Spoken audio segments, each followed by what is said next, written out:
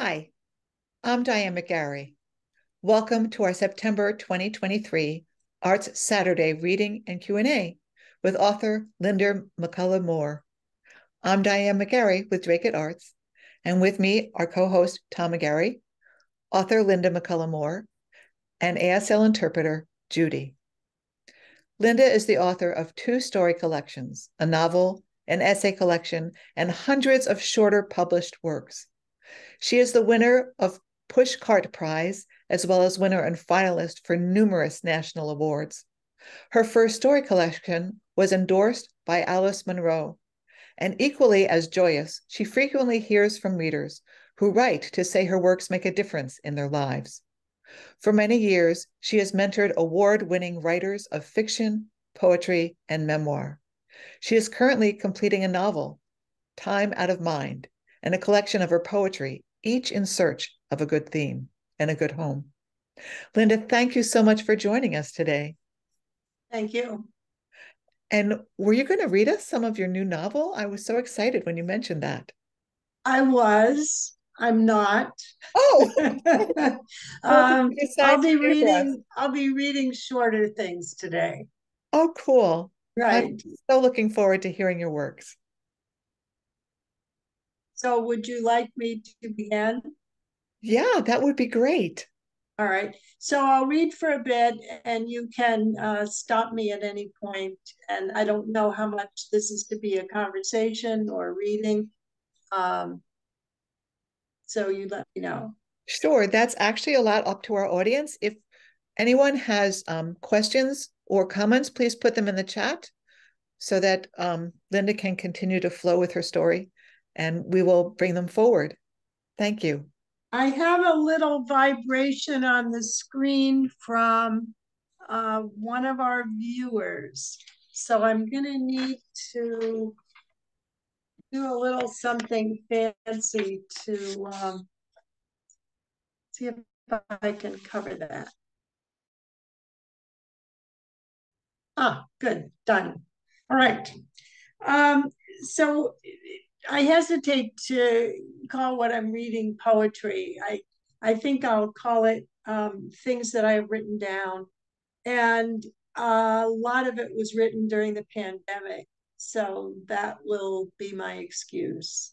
And I pray that God will bless your dear hearts. You're so kind to be here.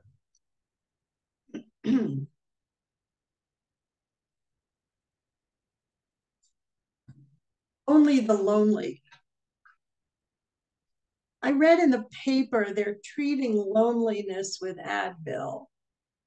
I would have thought they might have treated it with other people, but the article says lonely people turn in on themselves, grow self-absorbed and fractious. It says if you put 2 lonely people together, they will hate each other in 10 minutes. So Advil then for the pain. I've read that anti-inflammatories eat the lining of the stomach. I like it that it's lined.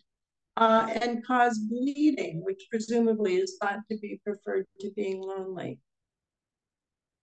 Reading between the lines where everything is mostly written, it seems that scientists conflate loneliness and living alone. A lot of my friends live alone. It says here it will kill them. I would have thought old age would do that. I'm no expert, unless, of course, living 40 years off and on alone says, yes, I am. But I know there's more to loneliness than being by yourself. I knew it in the 2nd grade. Type 2, adult onset, felt most keenly when in isolation. Type 1 begins the first time a child finds himself in company. Isolation, it makes other people nervous.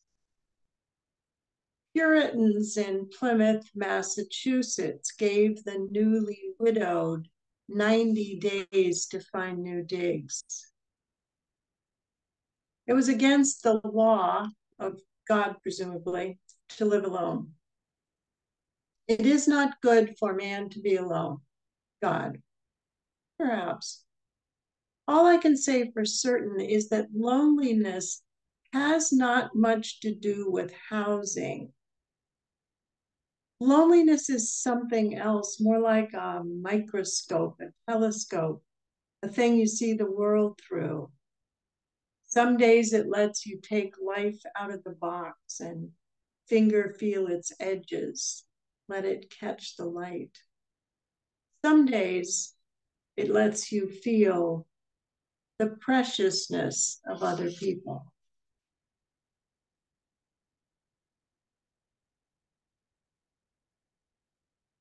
What faith? Disbelief is not the same as not believing. Disbelief makes noises, guffaws, sends Christians witty puns. The bread of life is risen, LOL, that sort of thing.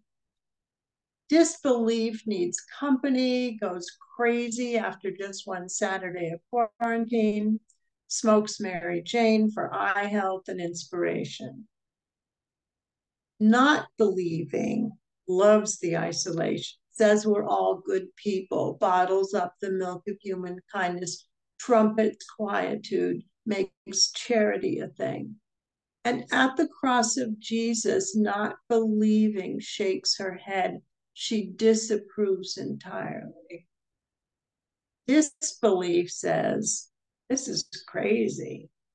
But standing by the empty tomb, he's the one who sticks his head inside, calls out, is anybody home? He it is who registers the echo.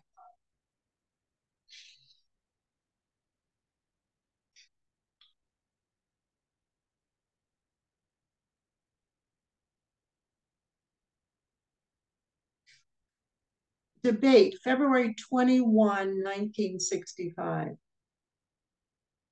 I flew the first time from Buffalo to New York City for a college debate. Resolved, the U.S. government shall establish a program of public works for the unemployed. I was pro, I'm almost certain. In those days, you scribbled notes while your opponent built his arguments from 3x5 cards and statistics, ideally recent and correct. In those days, they gave out mini packs of cigarettes with lunch on airplanes. Cigarettes that we, the unpracticed, puffed and coughed and sputtered at, inhaling in our Bronx hotel. In those days, the stewardess would come on mid-flight to say that Malcolm X had just been shot and we'd be landing in 11 minutes. I didn't know who Malcolm X was or really whether public works would be a good idea. I knew I liked debate, rule-laden orchestrate. I knew I liked to fly, and Malcolm X was somebody. I knew there must be more to cigarettes once a person got the hang of smoking. These are incredible poems, Linda. Well, thank you very much. This one was inspired by a lot of medieval paintings of knights in armor jousting with snails. We call them little sins. Flipping through old photographs, selfies, I don't know, pasted in the Middle Ages in those inner pages of the history of the world, I find more than a few worn, tatty, but tale-telling depictions of paint-faded knights engaged in fights with shelled, round, curly foes. The knights, most thin, steel-covered, chain-mailed, helmeted, and mounted, in earnest combat with ringleted snails, scrolled, whirled, mollusk, gastropode. Semi-slug, a distant cousin of the octopus, already to touche. It's said to be mysterious, swords drawn on shell delectables, although I don't see why. It is the minuscule, the pesky, we duel with every day. Bring big guns to the fray and brandish rusty weapons, cuss like sailors do. Clanking metal, making noise, though through every joust, the house still betting on sale. Wow. Someone has asked if you could pause a little bit more between each poem because they're so incredible and so different.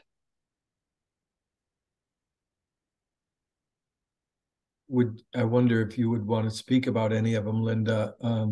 I'm still caught up in the loneliness poem, quite honestly.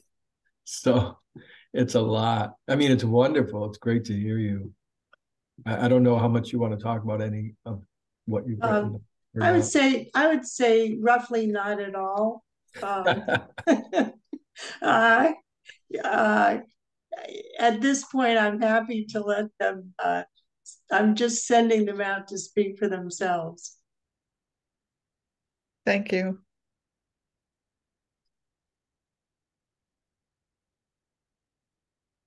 I pray, I often do. Dear God, might you please, in this holy season, give me something satisfying, lovely, good, and true, that it might serve a substitute for you.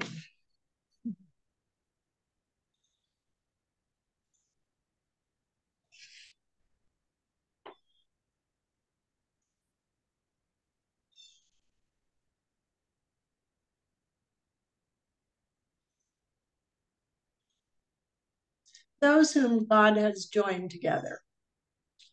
The coffee shop, the morning quiet, scattering of patrons, sleep-winked, scrubbed and soap-shine, spruced and ready, spaced to catch the light. We are come together so that we can be alone. We, the backdrop, marital status ringed display.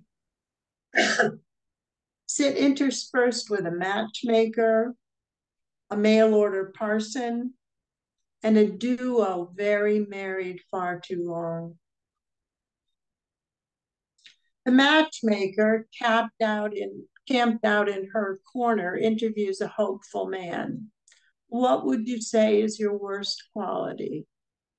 She starts to write before he can begin to answer. The parson who officiates, he has a sliding scale, also a tuxed, a flautist, but that's extra. Preps the to-be bride and groom. I like to mention divorce statistics before the vows, he says. The bride beams, oblivious, it's how we wed. The groom checks his phone. Nearby, two old marrieds sit sipping, sullen, silent, staring out at graying snow. They haven't spoken since Columbus Day. They're saving up. The matchmaker says, if a woman totally repulses you in every way, don't date her. The man writes it down. The youngsters ask the minister, how many weddings has he done? It's what you ask your surgeon. The old woman burps. The old man reaches for the sugar. We are all so different. The svelte barista, the paunchy owner, every patron in the place. And we all, every single one of us, are so alike. The only thing we ever really wanted to get this one thing right.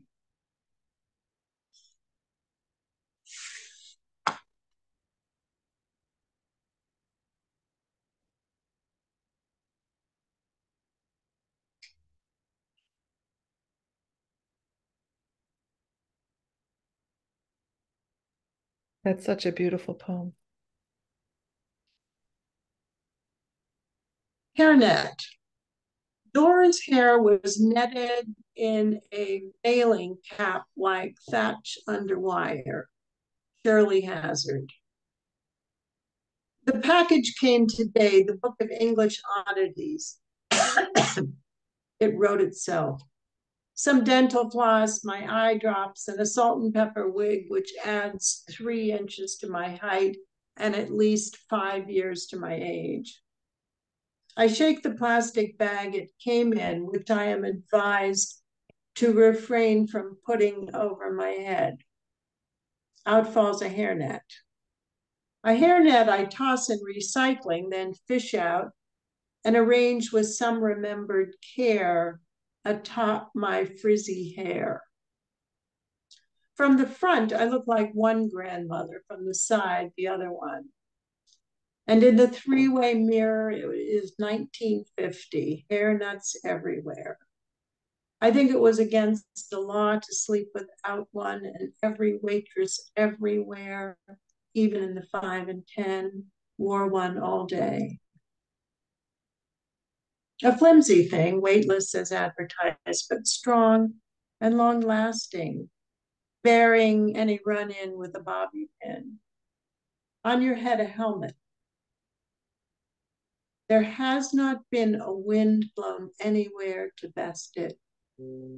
It holds not just your hair, but keeps your thoughts contained and reins in frizzy inclinations. And oh, the thing is truly strong.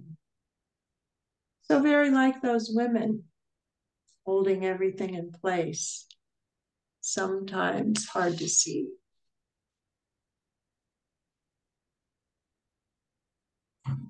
I'll read one more and then maybe we can chat a bit.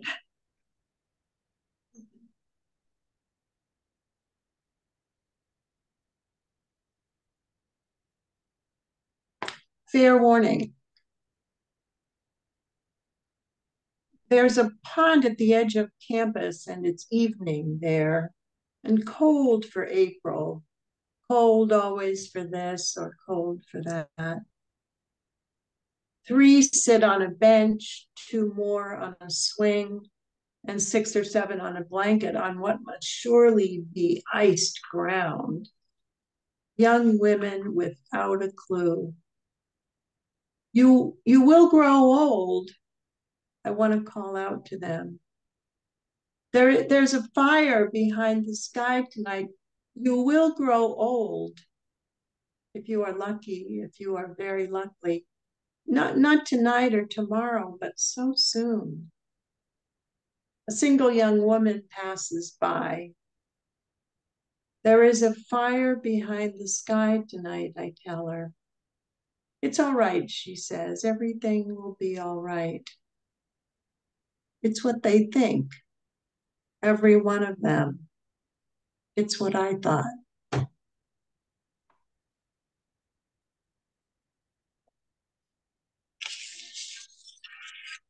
Wow.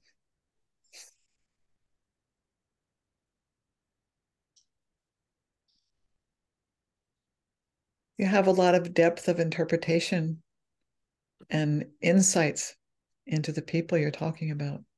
It's very beautiful. Thank you. Thank you. And like Bill, I got hung up a little bit on the loneliness poem that you read first. That was so... I have 20 other poems on loneliness, so I couldn't pick them out. Such great descriptions of how it felt and feels, and and other people imposing their ideas of what loneliness really is, which isn't necessarily loneliness at all. It's so perceptive.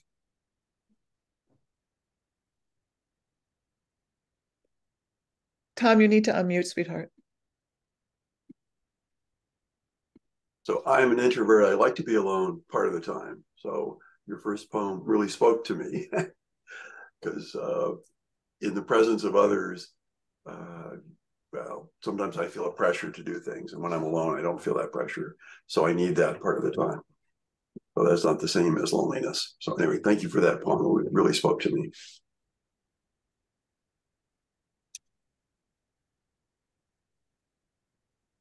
And I like the way you talked about the different couples. Libby picked up on the marrieds saving up when you viewed everyone, and you really got the essence of each different age. It was lovely. I did laugh out loud at that part, I gotta say. Mm-hmm. Yeah. Does anyone else want to offer any comments? Either unmute yourself or put it in the chat. That would be fine either way. Yeah, I do have a question. Linda, it was just incredible to hear your voice and to hear your work. I understand that you're calling these poems. Is that right? Well, not necessarily. They seemed less poem-like the more I practiced reading them. So they are what they are. I don't know. I just felt that they were so completely full and stood so beautifully by themselves, each one as a story almost. And I was curious about just the distinction, if any, you made between a poem and short prose, but it doesn't sound like we need to go there. Just thank you so much for reading. Well, I think it's a really interesting question, and one I think about a lot, because my day job for the last 30 some years has been writing short stories. So that's clearly my bailiwick. And I think that a lot of the shorter things that I write with line breaks, whatever you call them, are narrative very often. And I also observed that when I was looking for things to read, a lot of them center around an overheard comment, someone saying something that I find a little quirky and interesting. So you're still eavesdropping on people at cafes. Yeah, and in my neighborhood, I think I have one here about, I have a few actually about neighbors. Yeah. That's wonderful. But I think it's a really interesting question. In fact, it occurred to me, would I publish any of these in paragraph form, calling them either short fiction, which I wouldn't be comfortable doing that, but just calling them, I would call them nonfiction for the most part. So little think pieces. Mm-hmm. Isn't also part of the difference between poetry and prose the way it's presented to people? Like you have the lines laid out with different space in between, or different parts of each sentence on a line, so that you visually stop as you're going through and you can hold the images longer in your head in a different way. I maybe tend to think that if done properly, and I'm looking around this crowd and seeing a few faces who do properly, that when poetry is written, it doesn't matter how it's printed, that poetry is a different animal. I really think that poetry is something very different from prose, that they're not at all the same. In much the way I would distinguish between a short story and a short nonfiction piece. Mm. Well, let me read a bit more with your forbearance. Oh, of course. Someone asked for the loneliness poem again.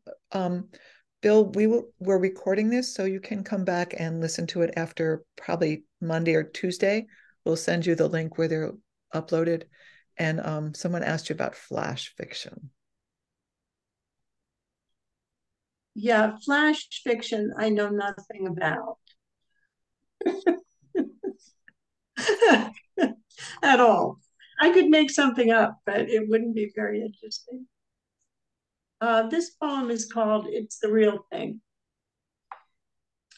I read in the local paper on the op-ed page this morning that all the stories in the Bible are metaphor, no less, no more.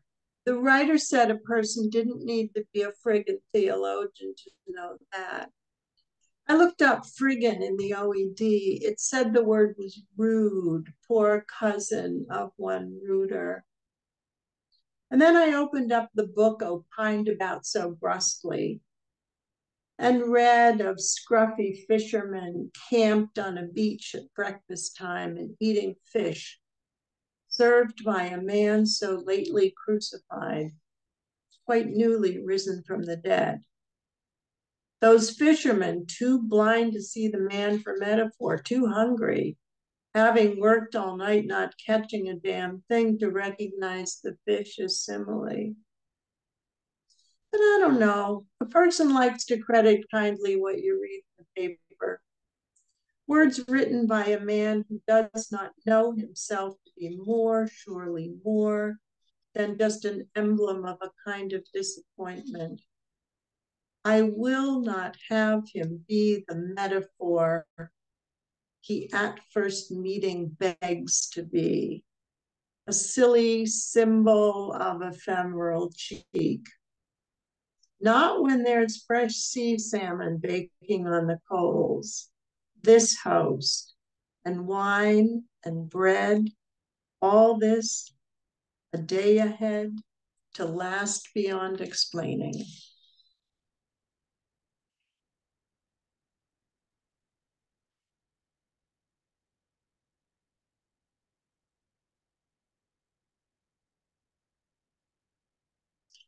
I remember the world. I step out on the porch to hear the woman's voice next door. Daddy's home, she calls out. That line drawn across the bottom of the afternoon. The done and undone at an end. And even though September, it will seem still a good idea to yell the children in, wash and carry dinner things outside. It's that or candles in the dining room and manners, napkins, prayers.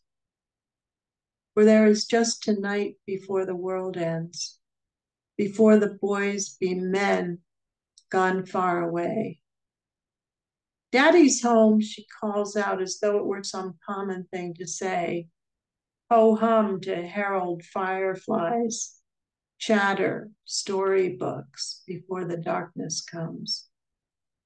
As though it were some ordinary thing to welcome nighttime on its way.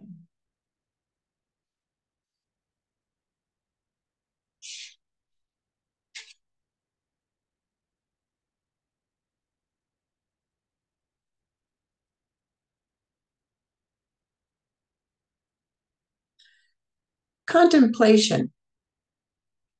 I go for a walk to think about God. It's different from praying. It's different from anything. It's impossible. He's too big, too old.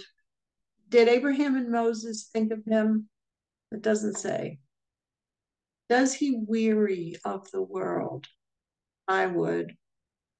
My friend prays, Dear God, I know that you can hear me, like a mother to her teenage daughter on her cell phone. I write to him notes in a leather journal. I write him letters I don't send. Does he read his mail? I walk down to the river. So many dogs today. God made them. I wonder if he thinks he overdid it. It's hard to think of God. Some days so far away, some days so close I hear him sigh. That one time laugh, and just once cry.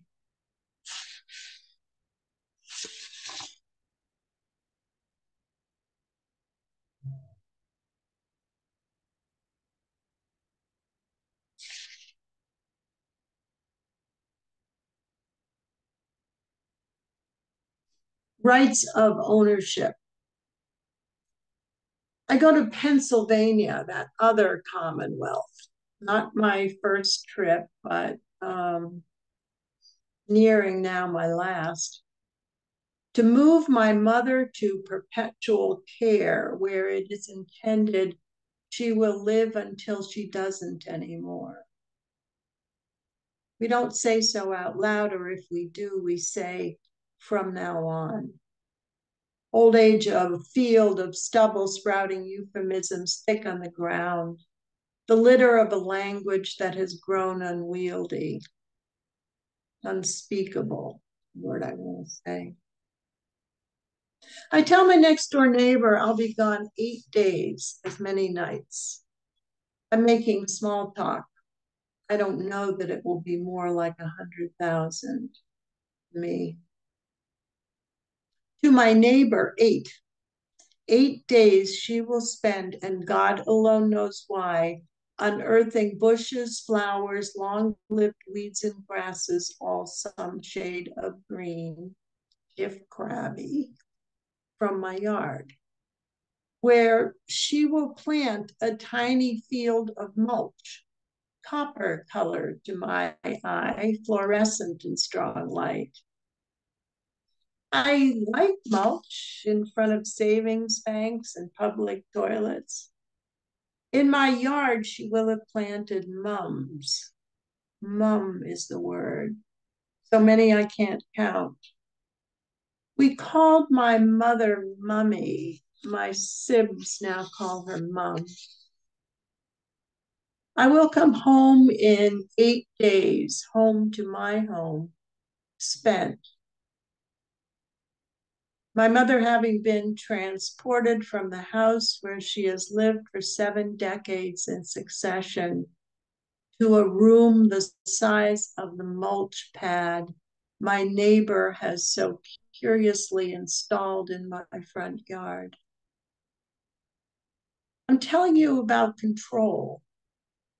I'm saying messing with a thing that isn't yours, a garden or somebody's life, it's tricky.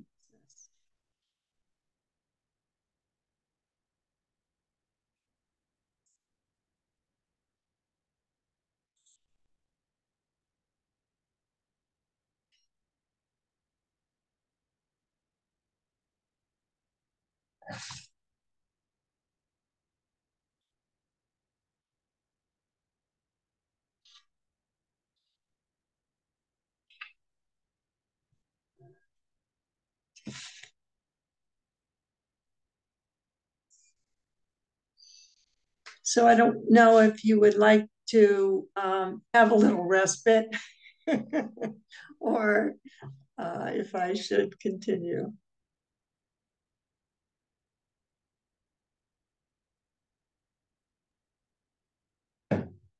What say you, audience? The insightfulness you gave to caring for someone as well as someone else trespassing on your space.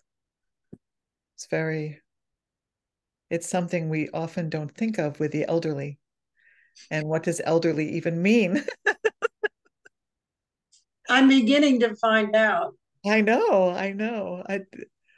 Me as well. And it's from perception that other people have of us, right? Not necessarily the reality of who or how we are. It's very interesting.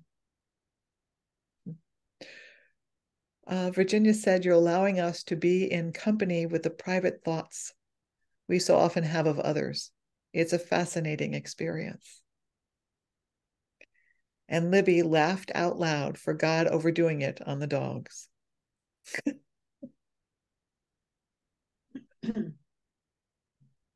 Are there any other comments or thoughts?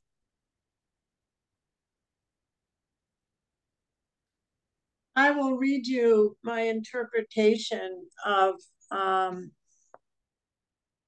Bible story. It's called Garden of Eden.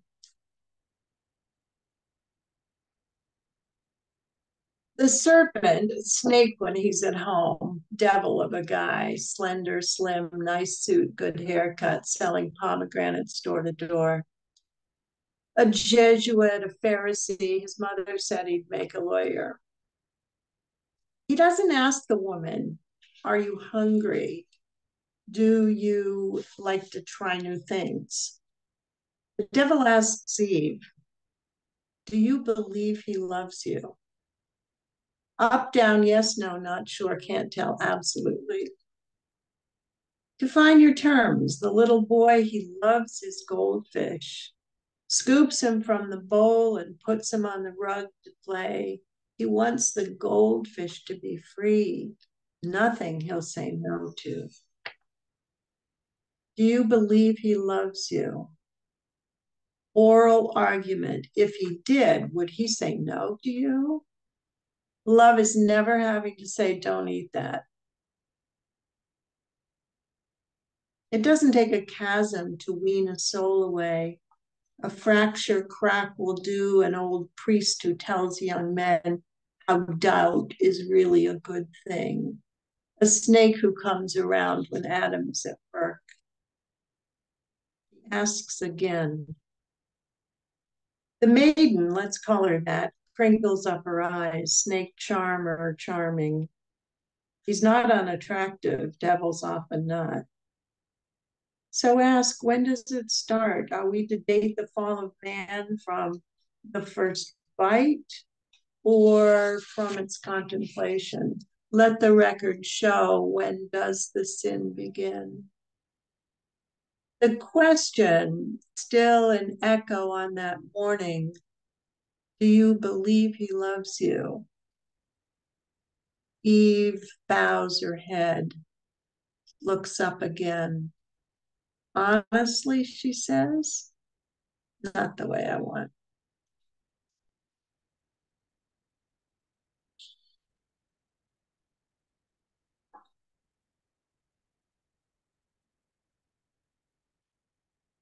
This one is called Ebola. We never touch anyone. He's the German doctor there where doctors die because they touch a patient's sleeve. There where brothers and sisters, aunts and cousins break into the hospitals and steal infected sisters, brothers, nieces, nephews, who are already stolen from their beds at home. Do they have mattresses? I do not know. I don't know what they have except Ebola. They can still spread when they are dead if someone touches them. It always will come down to that. The lady on the radio says it's because Sierra Leoneans are illiterate that they rescue their dear ones from hospitals, steal the stolen, take them home again. And people who can read and write believe her.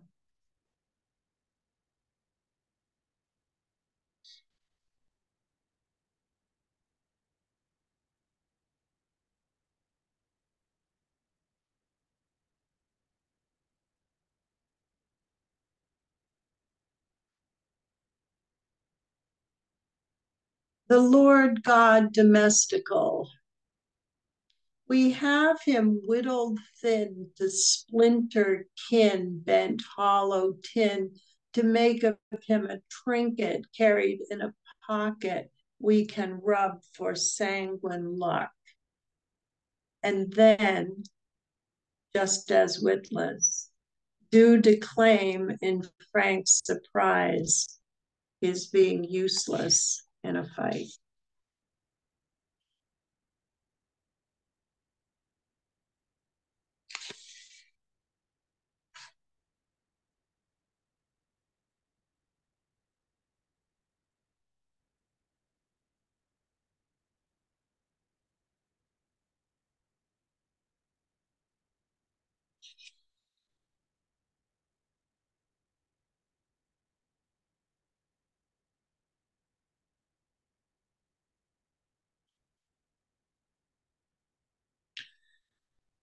Pandemic Home Alone.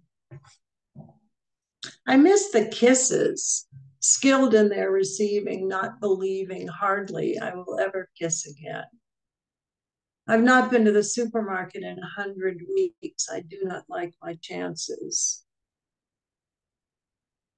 I miss asides, dipped, acerbic, smart, ironic, being teased. I miss laughing till I cry. I miss crying. Those rare tears barely shed, held in the eye, rare, barely shared, but remembered out loud in the stories I will tell. Being held and holding. Yes, I miss and smiles, a captive audience for all my smart opinions. And I miss the arguments. I compliment my neighbor overheard in one slick presentation, his patently positioned with no merit. I tell him he's lucky to have a spouse to argue with. I'm forced to argue with myself, I say, and hoist the garden hose. I never win. You can come argue with us anytime, he tells me. He's not much of a debater, but he does have a good heart. You know where you are in an argument, how you feel about a thing, the trunk or the roof rack. You not only know which, but why, and who's ideally suited to decide. So, shall I wish again for kisses or for robust wrangling come the efficacious vaccine? The two together, I think, coupled, in my view, in that way, not entirely unlike prayer.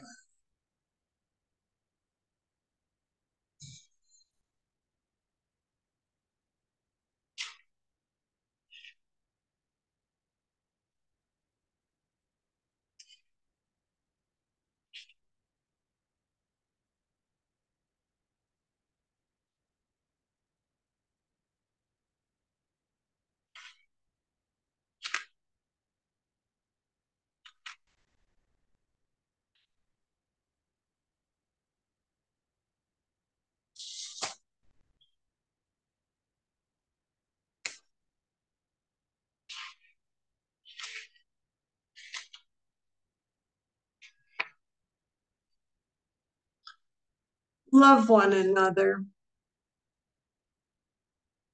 My old boyfriend, old 76-ish, boyfriend, heartthrob, boyfriend, wed, near miss, calls me now and then. I call him. He tells me what he's reading. I try to tease or reminisce. He tells me of a new woman he cooks for once a week. She cooks for him. Soups involving cauliflower, heavy cream, carrot cake, if memory serves. It seems they watch TV. Is anyone in love with anyone, I say? What difference would that make? His question, posed and reposed, repositioned, it remains the same. I was in love with you, I say. What difference did it make, he wants. I can't think what to say, but there are surely things that should be said, things I'm almost certain we both know. It's only at the moment we two, neither one can quite say what they are. Love one another, Jesus said, neglecting to say just how that might be done.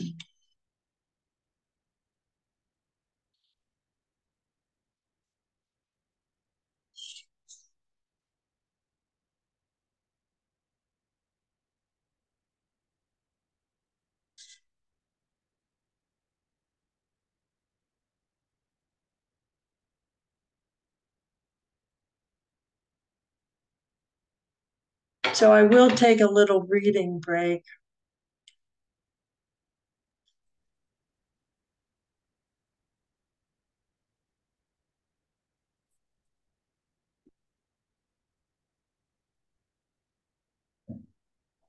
Mm. Beth said that these poems and pieces are shattering, especially love one another. I'm sorry, I didn't hear the word.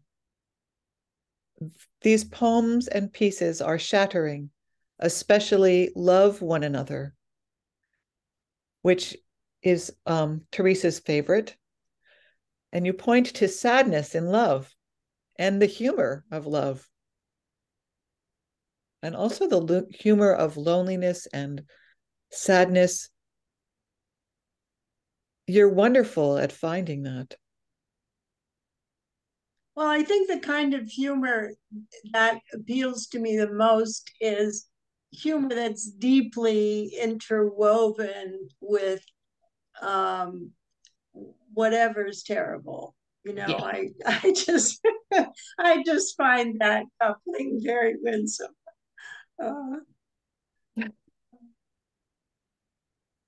You're reminding me of something my daughter said to me recently, which is you can either cry or laugh in different situations. And we have a choice as to how we respond.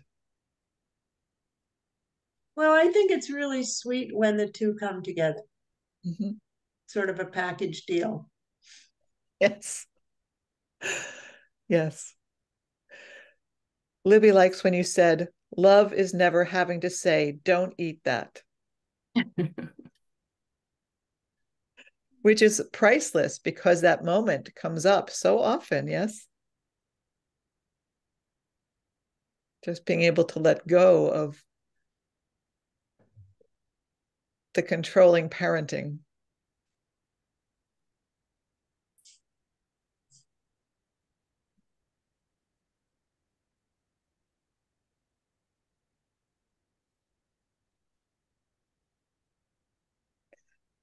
Bill would like to know how you would package these, if you have any ideas of how you would package these.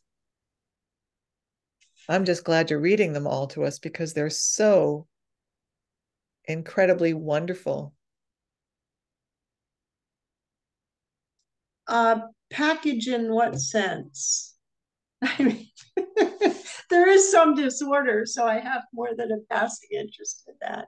I remember a friend saying to me years ago, Marilyn Robinson lived for quite a while on Massasoit Street in Northampton, across from the Y. And she collected tin cans. And not casually, she was a serious collector, floor to ceiling stacks of tin cans. Oh, wow. And which is the only thing you know if you share a town with somebody. And I was telling my friend about it, and she said, well, it's housekeeping, because that was the title of her first novel. She said, it's really all about housekeeping. And she characterized my work as housekeeping. Huh.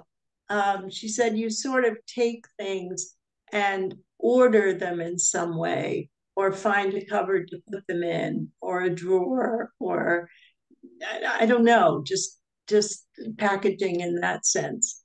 But I don't know in terms of, they seem so disparate to me. I can't imagine putting them all together in the same place. And I'd be interested what anyone thought about that. I have a thought about that. It seems like it's not really about theme at all. It's about the structure, and you're very consistent in your form with each of these. So they seem to me to fit very, very well. And they also feel very much like I get to look in, it's like I'm on the outside looking into a lit house, and you're at your dining room table doing something very intimate, eating, or having tea and just writing in your diary or something. And I'm a voyeur. That makes me cry, Beth. That's so beautiful. Oh my gosh. Yeah. I mean, what a wonderful thing to say. That just delights me. That's just so wonderful.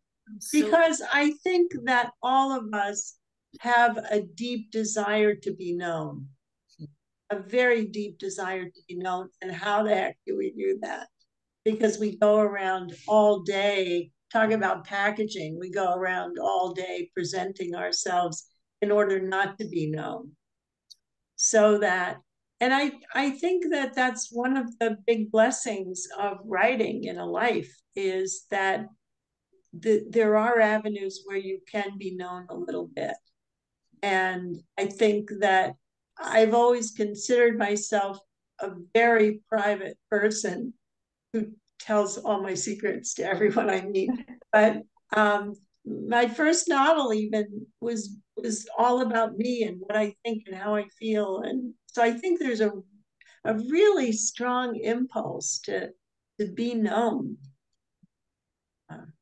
Well, I wanted to respond to that, to the keeping part of housekeeping, because it's so lovely. What I experience is that nothing is being thrown away, that things are being examined and treasured and polished. And it's a little bit like having family silver, that things get tarnished, but they're still there. They still are capable of glowing and having meaning for us if we take the time to take care of them. Yeah. And I feel as if that's what you're doing in part.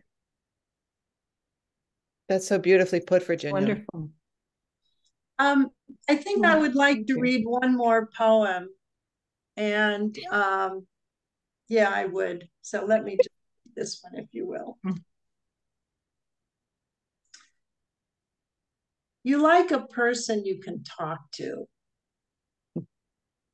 First off, I have 50 years on Sam. I am famous for my migraines. Sam calls me to see if he's having one. First timers always ask, always want to rule out broken brains, mad cow disease, and personality transplant. I tell Sam, yes, he does. I say, elevate your blood sugar, chug caffeine, take a leave, wear dark glasses, don't sleep in, heat your neck.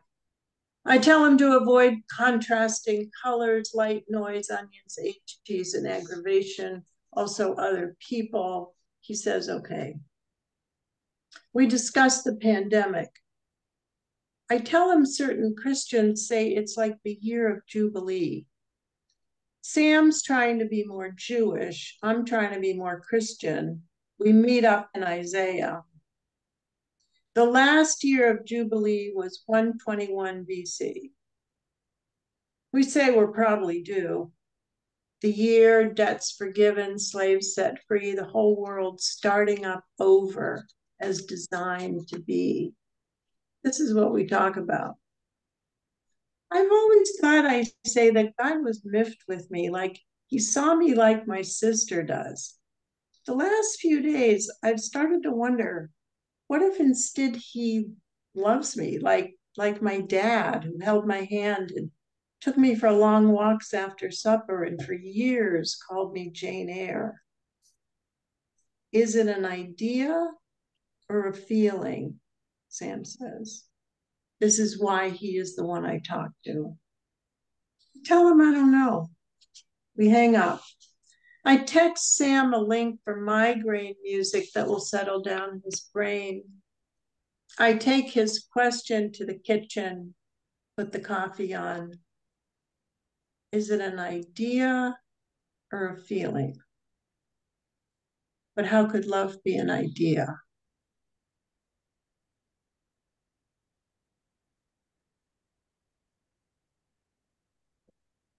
And I should say that I probably have a poem written to most of you on the screen.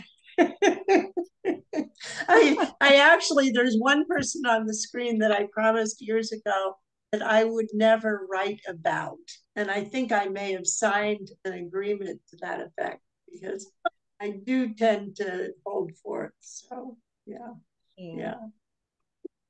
And it's really exciting to see the faces on the screen, because there are so many wonderful poets here that it's really an honor to be able to share work with people who actually know how to write. It's just really nice. It's really nice. Yeah. Mary Beth said, I love how much you reflect on God. So many of these could be prayers, prayers as poems, poems as prayers.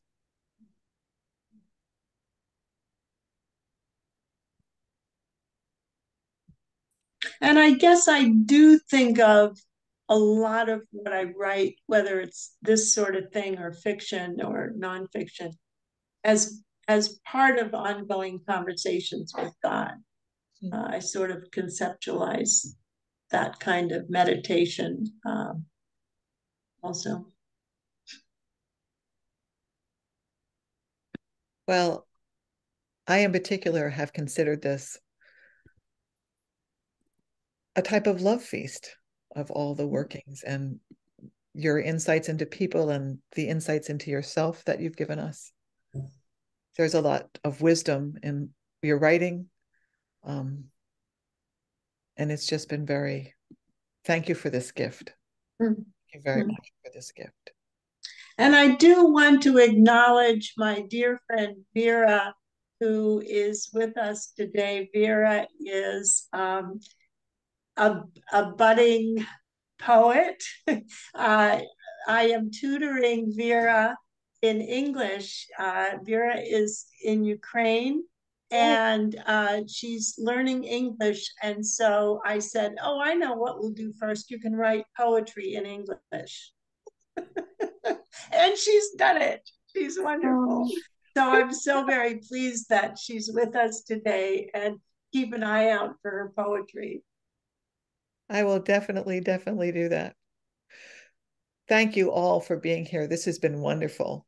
And this reading, along with all of today's Arts Saturday events, will be available on the Drake It Arts YouTube channel starting Monday.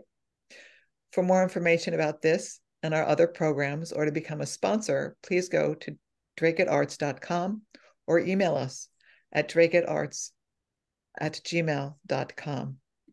We'd like to take a moment to thank our many sponsors for making this program possible: Amy Lamb, Shelley Payson, Robin Rubendunst, Susan Belkin, Helen Fremont, Caroline Scott, Philip Thibault, Lois Wilbur, Anita Banglies, Mary Ann Dornice Goldman, Galina Sakes, the Massachusetts Cultural Council Festival and Programs grants, and the grants from the Drake It, Concord, North Reading, Westford, Wilmington Cultural Councils, local agencies which are supported by the Massachusetts Cultural Council, a state agency. Thank you very much, all of you, for being here. And any of your poets, please send us your works. We would love to have more of you on our upcoming programs.